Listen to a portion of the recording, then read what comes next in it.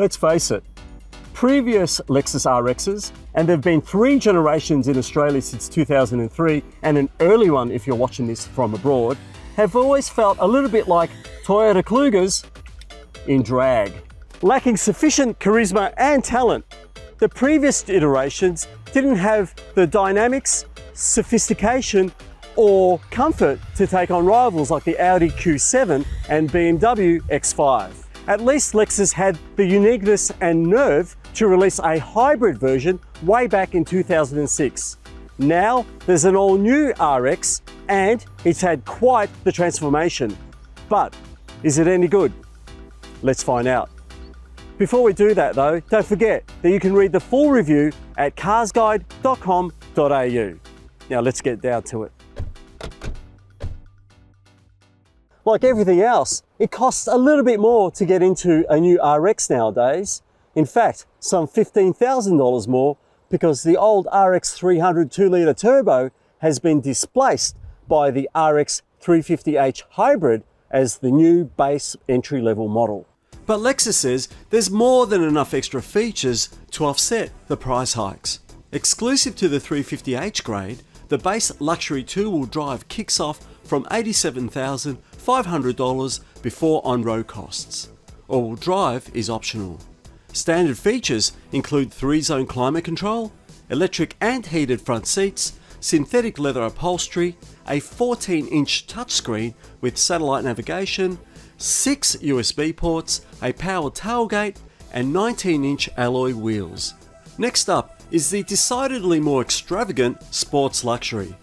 It switches to 21-inch alloys, variable suspension damping for a comfier ride, leather trim, and reclining rear seats with heating and ventilation, except for the poor kid squeeze in the middle, of course.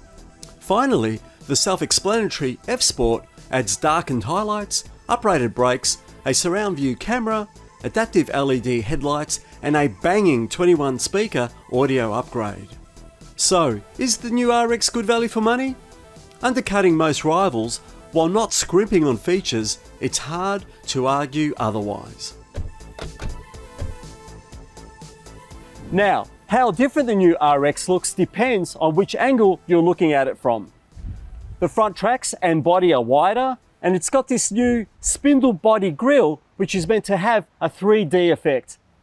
And this is going to carry on to all future Lexuses apparently, by the way. Yet in profile, the new RX is quite hard to distinguish from its predecessor. It's still got that floating roof style, which is quite sleek, but the wheelbase has been stretched, and now, as a result, there's 60mm more interior space, and that benefits rear seat passengers. And speaking of the rear, I reckon the new rear light treatment, which is a full strip effect like you find on the new NX, is this car's prettiest angle.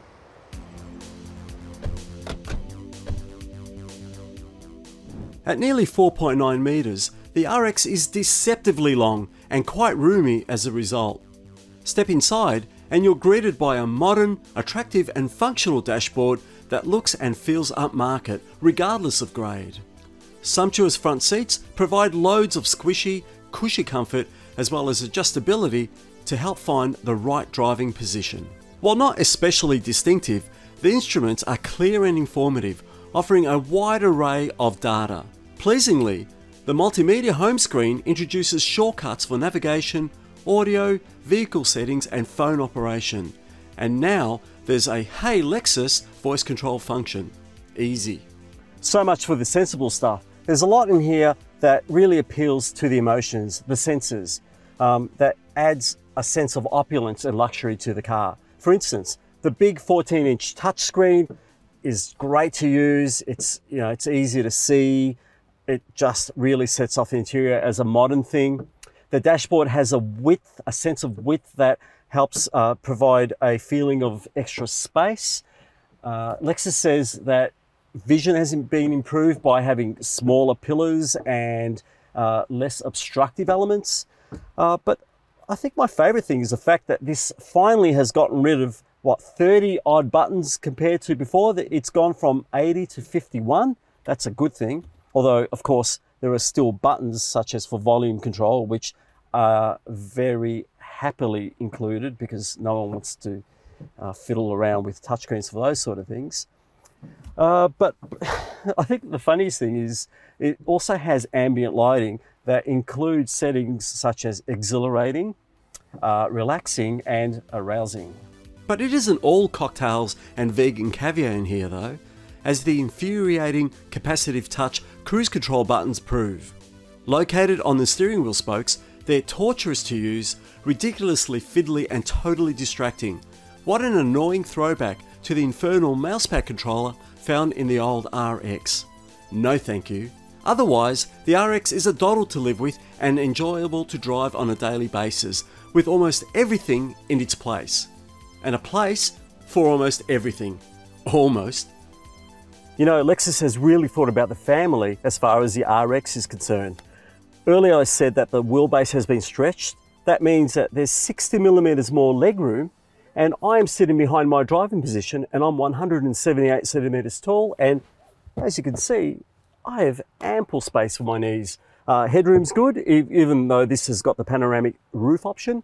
And there's a lot of amenities that I really appreciate, such as airbags, ISOFIX latches, and overhead lighting, grab handles, and door pockets, which are really deep, are also included. And great news for family car buyers, the latest RX has a larger boot. It now measures at 612 litres. There's a long flat floor for you to put all your wigs in. And as like most luxury SUVs, you can recline the rear seats either via a handle or electrically pressing this button. In this particular car, you just press it once and down it goes. Smart thinking, Lexus.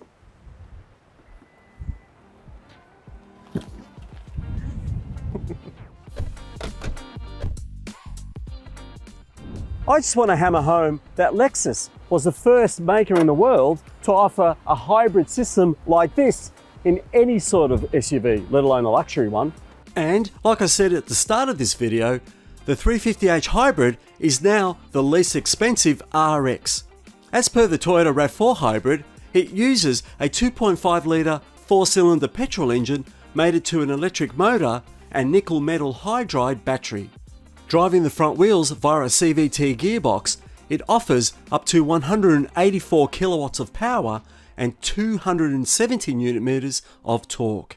The sprightlier E4 option adds a second electric motor on the back axle to provide all-wheel drive. Both zip from 0 to 100 in about 8 seconds.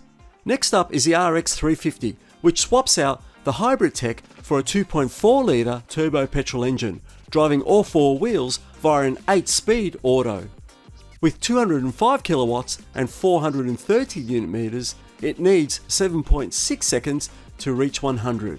Finally, there's the RX500h hybrid, combining the 350's 2.4 litre turbo with two electric motors, one on each axle, and a unique 6-speed auto, for a combined 273 kilowatts and 460 Nm. It's rapid too, hitting 100 in just 6.2 seconds. On all models, suspension is the tried and tested McPherson style struts up front and a multi-link rear arrangement. Okay, the moment of truth. Is the new RX as good to drive as it is to look and sit inside?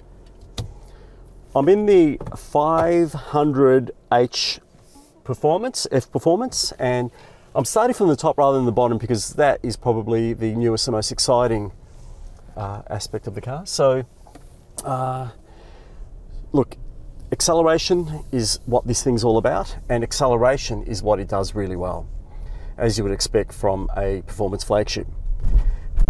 It has a 6-speed automatic transmission, but not a torque converter one. It has a clutch for the automatic, a wet clutch, and a clutch for the electric motor, and together they deliver very smooth and seamless rapid acceleration. Like, you put your foot down and it goes, and it's accompanied by a quite evocative sporty noise. It's a bit turbined, it's definitely still internal combustion, and it's quite evocative. Like, you drive and you think, wow, this thing really has got, you know, a few herbs and spices underneath the bonnet. It's particularly strong when you want to overtake. You put your foot down, it just thrusts forward as you would expect, and it has the sophistication and refinement that you would come to expect from a Lexus. So in terms of ride comfort, really small sharp bumps are felt, and it can feel a little bit busy on some less than smooth roads, but it's nowhere near as bad as, you know, older RXs with larger wheels were, and it's definitely good enough. There's a little bit of tire noise that comes through, but ultimately it's quite an involving car to drive.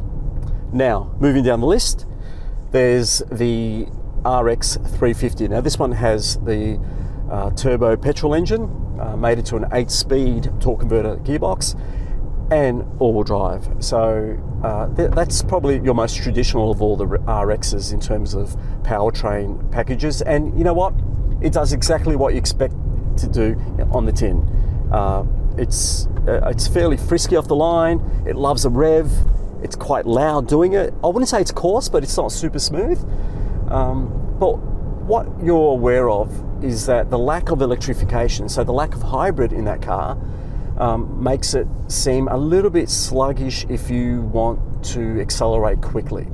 But the 350h, that car has the best of both worlds, in my opinion, because not only does it feel stronger in terms of acceleration than the turbo version, the 350 turbo, it also has exceptional fuel economy and efficiency. It has a well of torque it draws upon, so you can rely on it to feel, you know, to provide instant oomph when you need to accelerate. It does it smoothly. It doesn't sound quite like a sporting engine should, and it's not meant to be. It's meant to be something that you buy for efficiency as well as acceleration as required. But it does it so well. It does it so seamlessly. It's hard to fault. It just feels, the all-wheel drive that I was driving as well as the two-wheel drive version that I'm in right now, it feels planted. It steers with a fair degree of accuracy and sharpness. It rolls a little bit, you know, it leans a little bit in corners if you're on it, but, you know, sitting on the standard 19-inch wheel and tyre package, it rides well enough. It handles certainly well enough, and it's got ample road holding. So I would say that's my pick. It's also the least expensive out of the RXs to drive. So out of the three RXs, my money would be on the 350h. Having said all that, a bit of the old RX does come through, especially in the way it has light enough steering for effortless parking. Likewise, it's all typically Lexus in being so smooth and quiet, except that the tyres do rumble over some coarser bitumen. But the real difference between old and new is that the RX is now so much more controlled and refined, and for that we're grateful.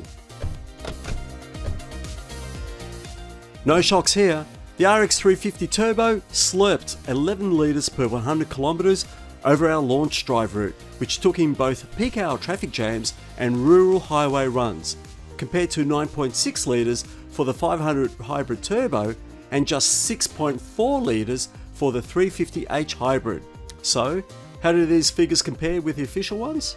Well, quoting the pretty lax NEDC numbers, the 350 should average 8.7 litres, the 500h a frankly surprising 6.5 litres, while the eco-focused 350h shines at just 5 litres per 100 kilometres for the two-wheel drive and 5.4 litres for the all-wheel drive version. Both RX hybrids can drive silently in electric-only mode, stepping off the line at low speeds or when coasting along, and that's really impressive. Less so is every RX's thirst for more expensive 95 RON premium unleaded petrol. At the time of publishing, there wasn't an ANCAP crash test rating for the latest RX, but the old one tested back in 2015 managed a full 5-star result. We're expecting a similar outcome, especially due to the Lexus's stiffer, stronger and lighter body, along with a slew of fresh safety-related features. But my favourite safety feature is Safe Exit Assist, which uses the blind spot monitoring to stop the door from opening so cyclists like me won't get doored as they whiz by. Lexus offers a 5-year unlimited kilometre warranty with roadside assistance. Now that's pretty standard fare nowadays. Furthermore, hybrid versions of the RX include a 10-year unlimited kilometre battery warranty. Service intervals are at 12 months or 15,000 kilometres, whichever come first, while the RX offers 3 years and 45,000 kilometres of cap price servicing, with each one costing owners $695. Now that's pretty competitive for a luxury brand. So, is the latest Lexus RX good enough to stay, or should it sashay away? The fact is, this latest model is hugely better than the model it replaces, with a level of sophistication and refinement as well as comfort that you just didn't get before. Few can match the family-friendly RX's combination of customer service, glamour and opulence. The transformation from lowly Kluger to serious contender for the BMW X5 crown is, after 20 long years, finally a reality. Here's my score on the screen right now. Far from being a drag, Lexus RX, Shantae, you stay.